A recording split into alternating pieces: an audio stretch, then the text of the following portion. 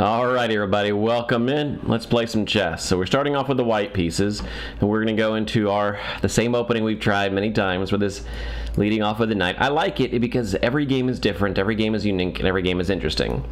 I don't like it because I've been losing games lately, and I'm frustrated with myself for missing obvious things. Okay, so this is an opportunity. We could basically do anything we want. I'm going to try this. I've been trying this a little more frequently lately to see if...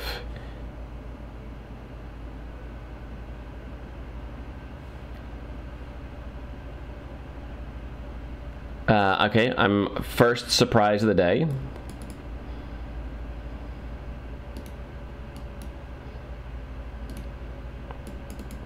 Because now if he pushes, I can grab.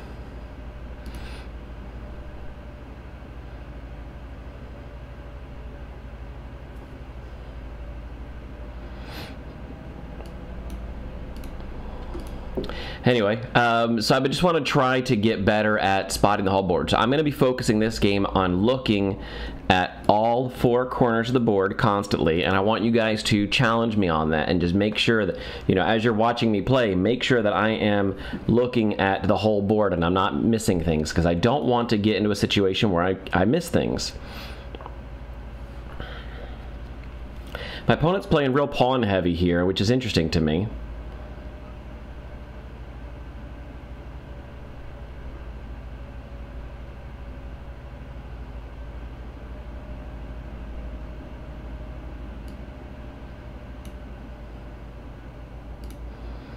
I'm going to start here, even though I'm really tempted to play d4 or e3. These are my next pawn moves. I'm going to hold off on the c4, I think. I have noticed that I've been forcing c4 a lot, trying to force that line, and because of it, it's putting me in awkward positions.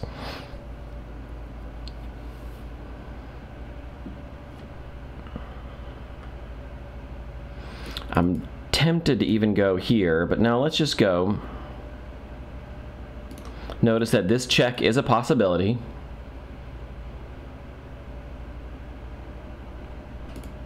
That's one of the reasons why I wanted to hold off slightly. Yeah. But now I have access to this and this, which I like a lot. I'm holding off on castling because there's no telling what my opponent is about to do.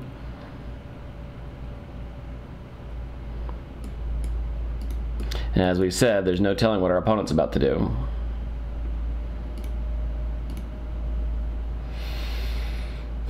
Do I have any way of challenging that queen? Not really. That's attacked twice and only defended once. That doesn't work. I'm unable to rotate my knight the way I want to.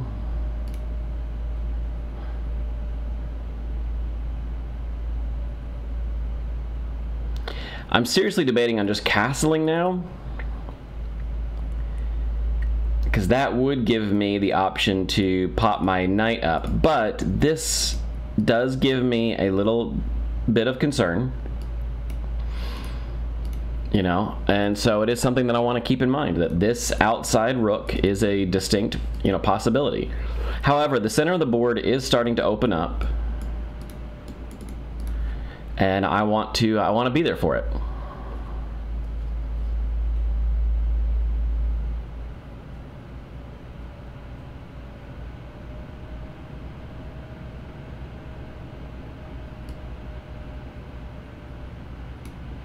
All right, let's see. Where do we want this knight to go? This immediately attacks here, but it's not really doing anything. It's just kind of locking down the queen. Doesn't give me any additional protection on this side of the board.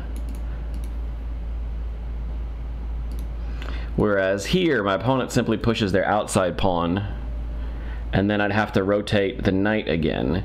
And where would I move the knight? I have to be very careful, because notice my squares are blocked, so I'd have to come up here and then push, and then here.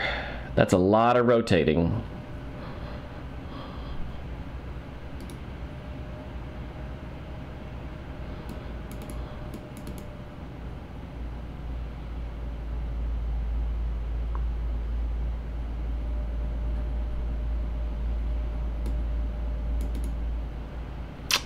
Although that's interesting. Alright, so let's take a look at this. This does, like I said, if my opponent pushes, that's the only thing defending this square. And that would give me an outpost defended by my other knight, which would be fun. If the opponent does move the queen, I do get access here.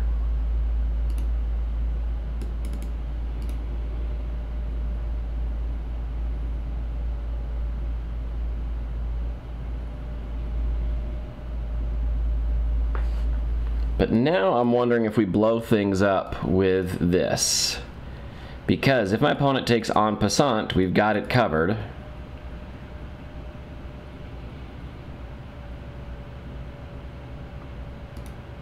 With the possibility of getting our queen out this way. Not certain here, friends. Not certain here at all. But here I am, going back scanning my four corners, Okay, so now this is a possibility. I have to be really careful because I don't want to accidentally throw the game.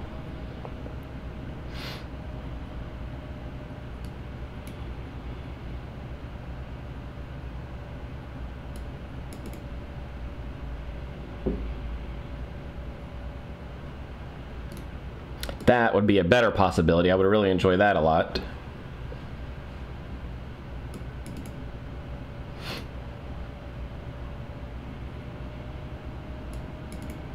Excellent, excellent cover by my opponent. But now,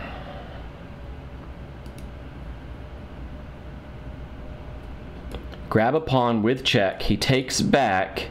I can take for free. Let's do it.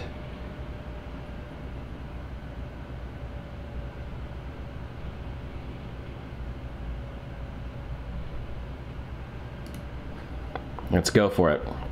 The only reason I'm doing this is because this knight is blocking the way and this rook is completely undefended, and so I can get it and then get back.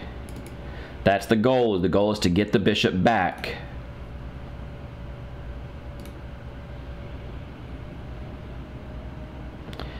Well,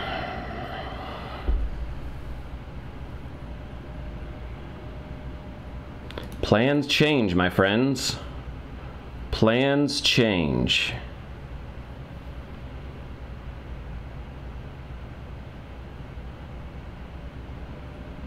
I'm scanning the board again, scanning the board.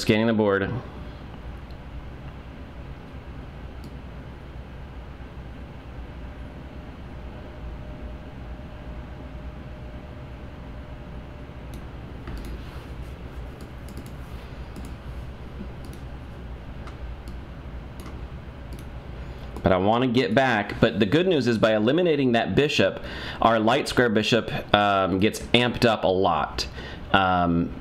This threat, clever girl, clever girl, clever girl. Didn't see that coming. That's a good move. Did not see that coming.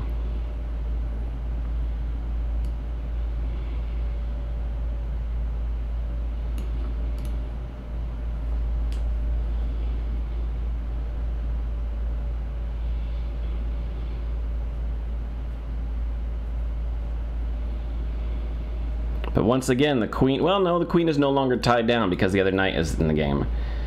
I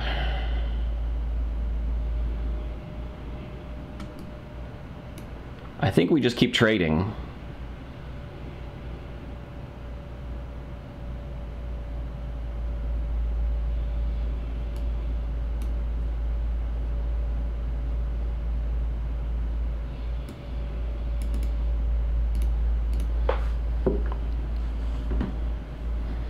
And I don't mind exposing my king too much right now because I should be safe even if this trade happens.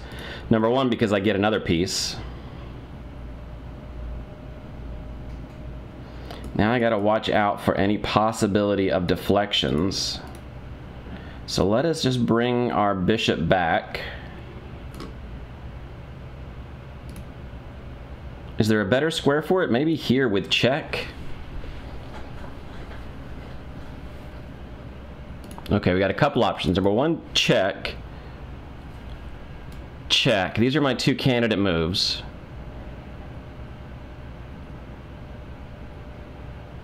I think I'm going to go with this one first. Just save the bishop. Check.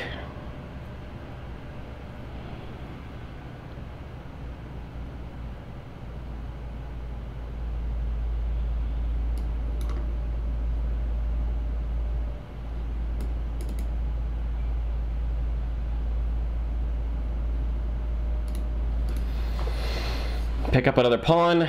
We're threatening, well, we're not threatening that yet, but we could stick our queen underneath it and pin the, yeah, that's all we're gonna do is stick our queen here, pin that knight.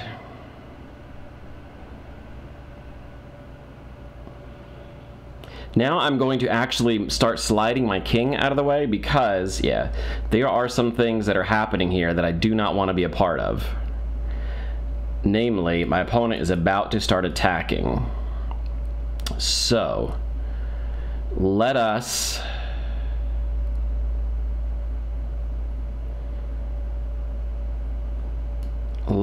get this guy out of the way somewhere. I've really got to start moving quicker. I am running short on time.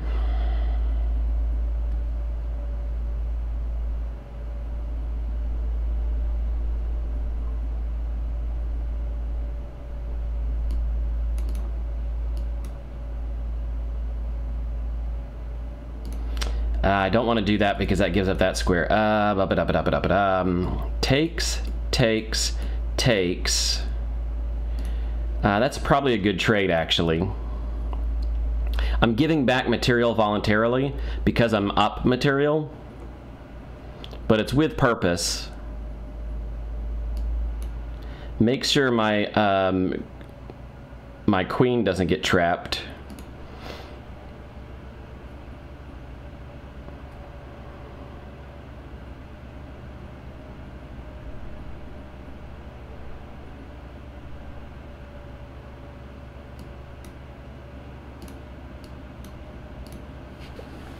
And now we're looking at pushing our outside pawns.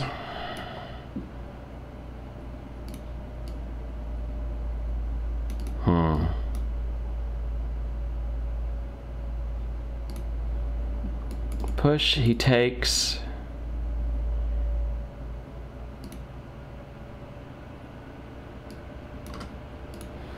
Yeah, I gotta play faster.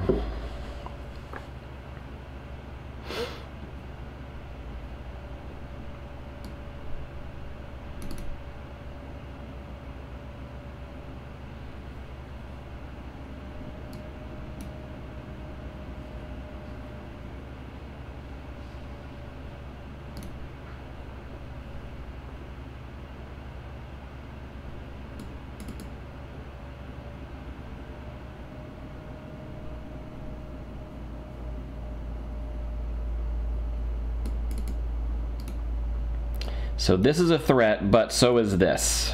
Check, I take, no check, no rotation.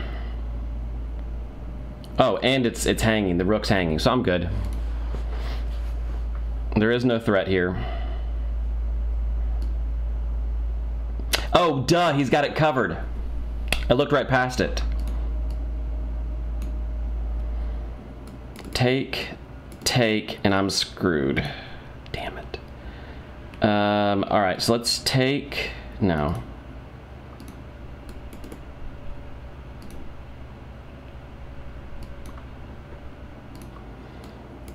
I get the rook back at least.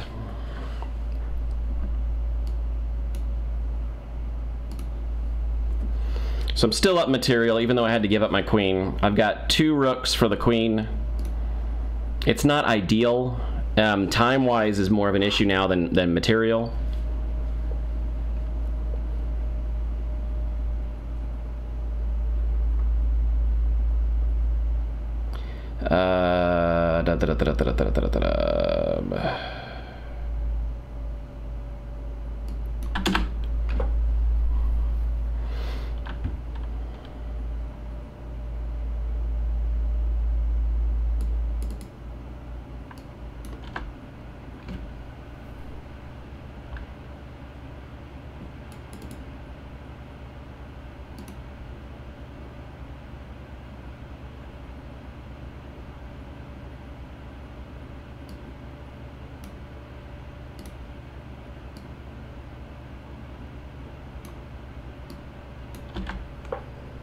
Gotta watch out for back rank issues now.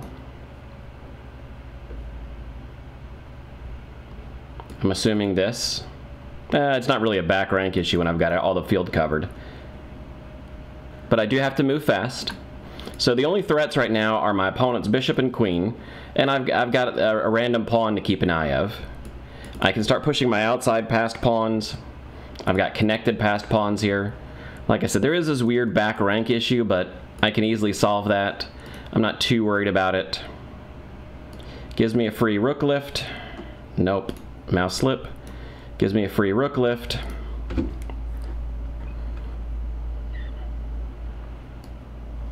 Lets me clean up.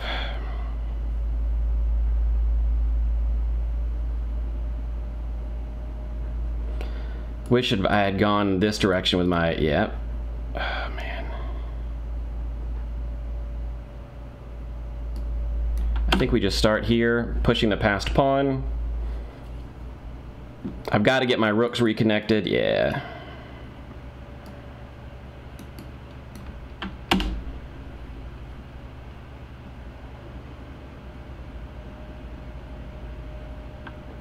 As long as I don't lose on time now, I should be good. I've got myself into a winning position.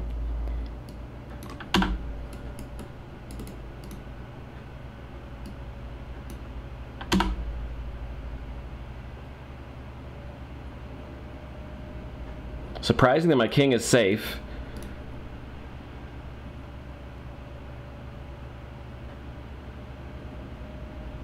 If I get on the back row, though, that's checkmate.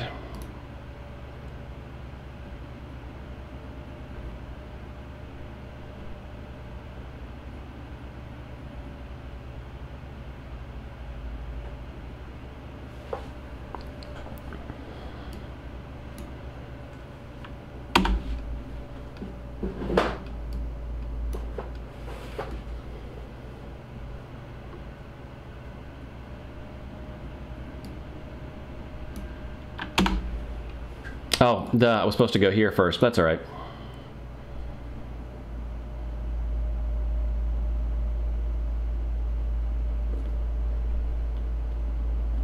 But realistically, at this point in time, honestly, I should just trade everything down, because I still have these 3 passed pawns.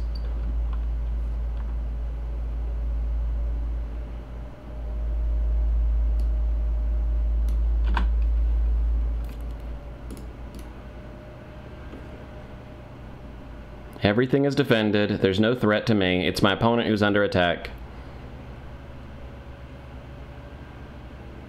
All right, my bishop is loose, so that is a possibility I need to keep an eye on.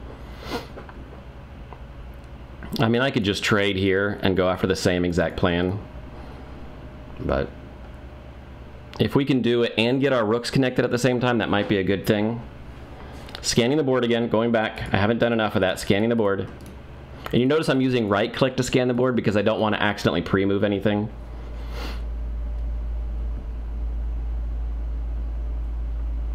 So I can just take.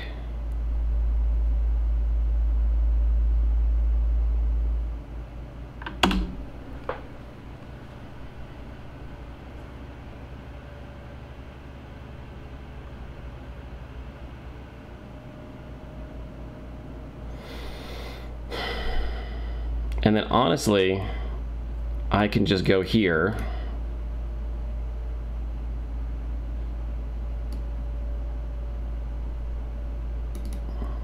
Let's connect our rooks. Let's get the rooks connected. I think that's important.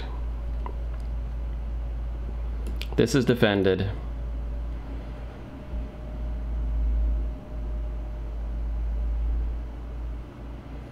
And then we just start pushing our other pass pawns. And I don't think my opponent can keep an eye on all of them. I mean, right now the threat is just for me to push and eliminate the queen.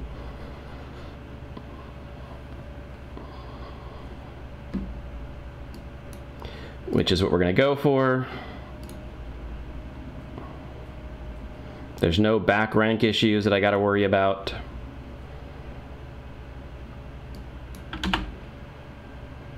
That's just a free queen. There's no stalemate.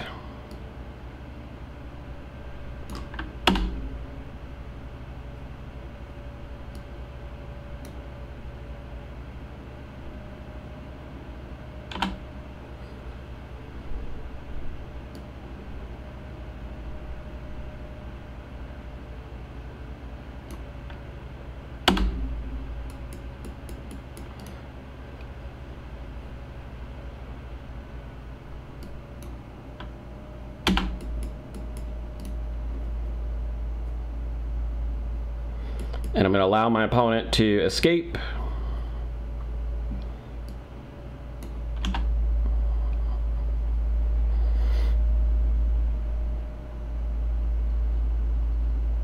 His only legal move.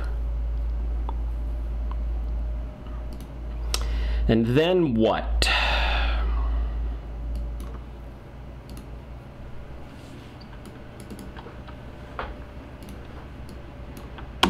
With check.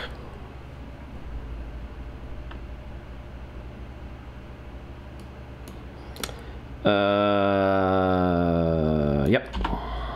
And then now we can just ladder mate.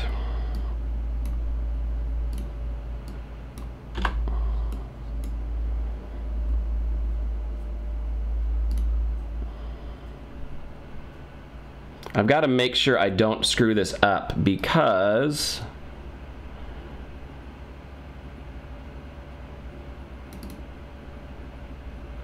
if I go here, I need him to be able to escape. So he can't escape, therefore, but I've got this. GG, well played. Almost didn't check the whole board again. I forgot my bishop was sitting there. All right, let's go back and take a look. This was an odd game from the very beginning, wasn't it? The Sicilian variation of the Zuchtort, excuse me, the Zuchtort, which is an invitation into the Reti opening, R-E-T-I, the Reti opening, which we didn't go into. And then, yeah, C4 here is the main line, because your opponent's already played. And then if the main line of the Reti looks like this, and I've been trying to force this variation, and I've just not been having success with it. It's just not, it doesn't lead to positions that are interesting to me, and I get into these cramped positions that I don't know how to escape from, and they end up becoming fighting over small incremental advantages, and I don't know how to spot those yet. So my opponent went for this, but because of that, I can still go for the C4, which is kind of the Reti. Notice that now this isn't so bad. Oh no, it is bad. Forgive me. Yeah, C captures is the main line. Oh, and then not capturing back, right. Not capturing back is the variation. Okay. Anyway, so let's go back to the very beginning and let's just see how this game played out. Because it was an odd, oh, let's see. Yeah, from right here, this early H5 move, literally no games in the Masters database. There's 70 games in the Lichess database. We're down to 8 games. And no games. So as of move 3, we're in a brand new game. Oh, and this is looking for my game specifically. Huh. This is a new feature that Lichess just added, by the way. This is brand new to Lichess, where you can tab through and you can see your specific games. And this would be the game that we just played. That fast, it's already in the database. Look at that. Interesting. All right, so let's turn that off. We'll leave the engine on. And yeah, you can see here that this allows white to get a slight advantage. Wow, and black gets their advantage right back. Okay, because they take the whole center. Interesting.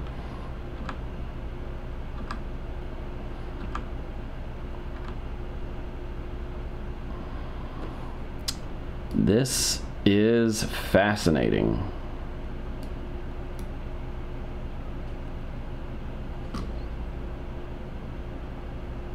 That is fascinating. Did not see that at all.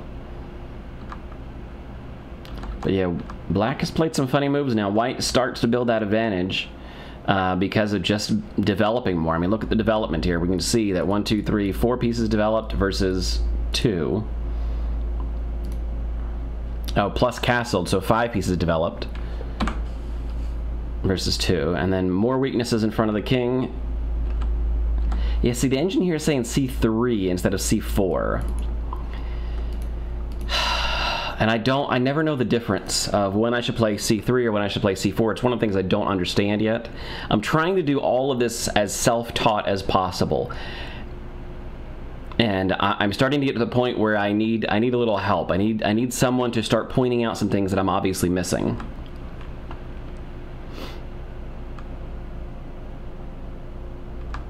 And opponent didn't take, and then yeah, here's the B pawn push to break up the center, which gives me access to this.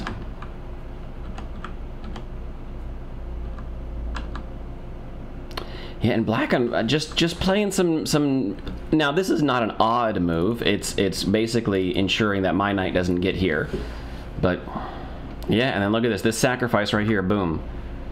It is a good sacrifice, and then wow, and then yeah, changing game plans because our opponent did not take back. Just changing game plans and retreating the way we did. Hugely successful. Yeah, hugely successful. And the advantage here is just overwhelming. And yeah, I should have just traded back. Obviously, I should have just traded back. Give the piece back. I mean, not even give the piece back, but trade the piece, because we're up so much material that trading down obviously makes sense. That's one of the, you know, obvious game plans. But I wanted to hold on to this bishop as long as possible, and maybe I didn't need to.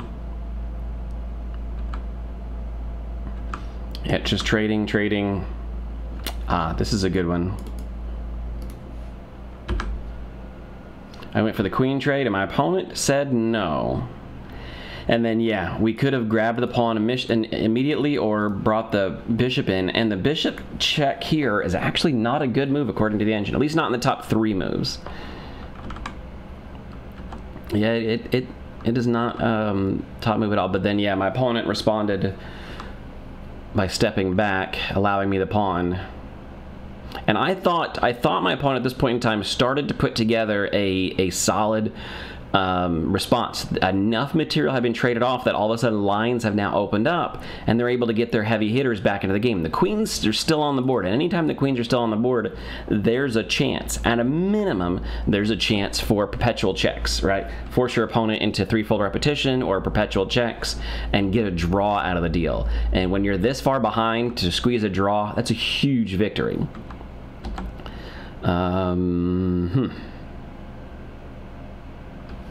Interesting. I didn't see this because that would almost force the en passant, which I could take back. And I'm still kind of defensive enough, and I can park my king here if I need to. Yeah, okay. Did not consider that at all. I just moved my queen.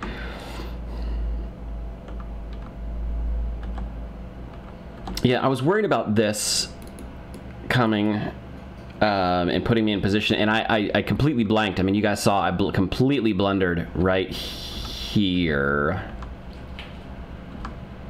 Oops. Yeah, far. I got to go back into the game far enough. All right, let's follow along. Yeah, this sacrifice is not, according to the engine, not ideal. See, I was worried about doing something like this because my opponent doesn't have to take. And then if I take, he just replaces that pawn. So I'd really have to get all the way up here. But doing this allows me to get my queen untrapped, and then I voluntarily trapped it again anyway.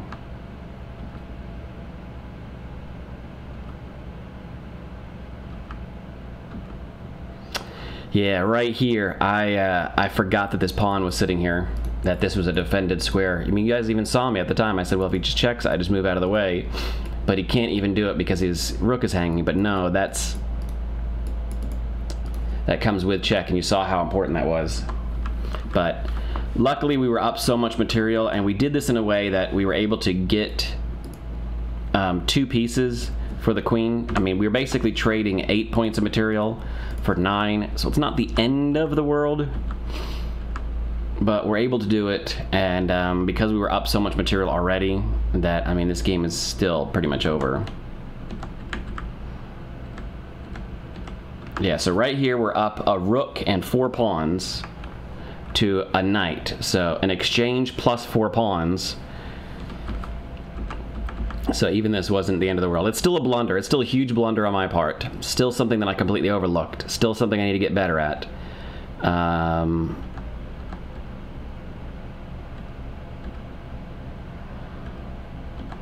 Yeah, I kind of wish I'd gone this direction instead. I just figured my opponent would immediately block. But then I've got access to here, so I don't know. I wanted to keep an eye on this passed pawn. And then these one move attacks, right? Anytime you make these one move attacks, which I am completely guilty of as well, guys, right? I'm completely guilty of it. A one move attack, you have to ask yourself, what is the opponent's, you know, primary response to that? Well, this one move attack, I'm going to move my rook. Well, I kind of want to move my rook anyway. You know, another one move attack. Well, I kind of want to move my rook anyway. So, I mean, this just ended up in my favor. I was going to move that rook no matter what. So my opponent just lost 2 tempo just doing that. We all do it. Like, it's one of those learning things that we all have to learn. One move attacks don't work. You have to really, you have to think just one more step, 2 more steps. And see, now if my bishop had been sitting here like I wanted earlier, then this would have been a huge geometry problem for my opponent. Basically, my opponent would be forced to give back the queen. Yeah,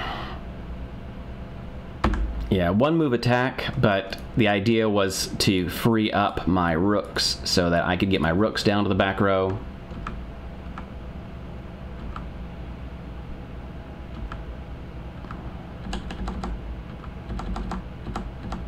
And this is funny to me. This is funny to me that I should have just ignored it completely. And I should have just gone straight up.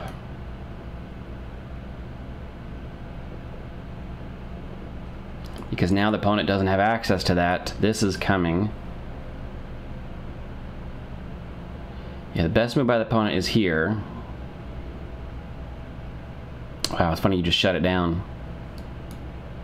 You say, who cares? It's shut it down. I mean, it's checkmate in whatever. So even if we look at the best moves, yeah, here. Even if the opponent hadn't moved the king, let's say they move something else. Let's say they do this, right, to attack. It's still, oh, because the bishop is guarding it. And the bishop is guarding this, so this and this are all blocked off. This is blocked off by the pawn. Ha! The pawn, the bishop, and the rook all conspire together to checkmate the king.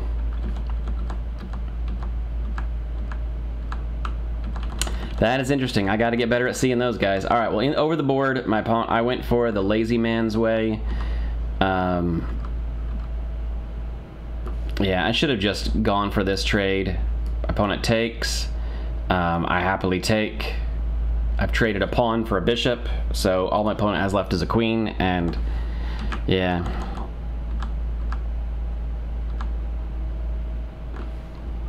I don't know why I didn't just take here. I mean, that's obviously winning as well.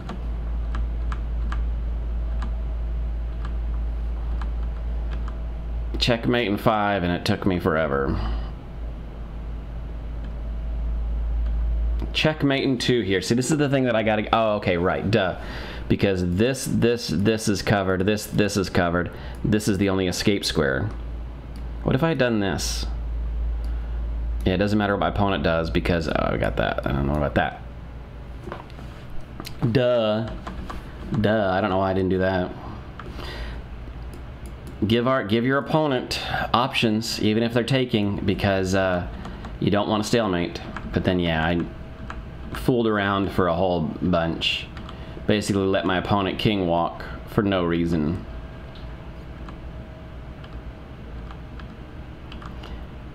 And then right here, if I had gone,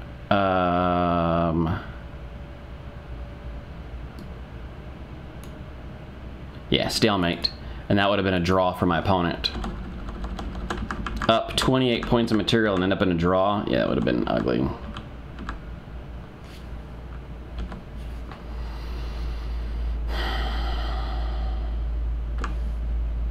This is checkmate as well. Yeah, I gotta get better at these checkmate patterns. Alright guys, this was a fun one. I really appreciate you guys sticking around, watching the game with me. You know, like I said, this was an interesting game. This was not my best work, this was not my best game, but it's definitely not my opponent's best game by far. But we made some good choices. I feel pretty good about some of the choices we made. We saw a couple of good tactics. This one here, not so great. Just trade. Just trade. Just trade. And my opponent basically encouraged me to trade right here. This never became an issue. My opponent just couldn't get coordinated enough for it. But this is this game was pretty much over by this point. It was just a matter of converting the end game. And like I said, I took it the slow way, and I need to get better at finding those slam dunks, you know, those home run hitters. Like, look, we go from a forced checkmate to only +10, which is still a winning game, but when you have the queens on the board, it is entirely possible to end up allowing your opponent to force a draw. Or, God forbid, end up in an accidental checkmate on the wrong side of the board, right? So, I gotta find these knockout punches, and I forgot to see this geometry. And I gotta get better at it. Plain and simple. So, alright guys, thanks for sticking around. We're still hovering right around 1550 to 1600. I was really hoping to you know, this week to get that push to the 1700 and really make some progress, but I'm right in that I play just good enough to get against some strong opponents, and those strong opponents are better than me. Plain and simple. It's just how it goes. But thanks for sticking around. I'll catch you guys next time. Bye.